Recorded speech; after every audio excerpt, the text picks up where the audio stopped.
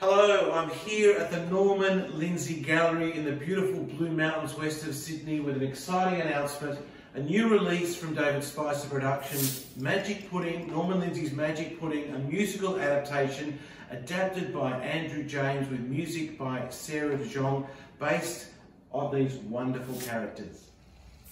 The book was written and drawn here at Norman Lindsay's home at Falconbridge in the Blue Mountains. It came about over a bet with a fellow artist. Norman Lindsay said he reckoned that a children's book would appeal to kids if it appealed to their stomach.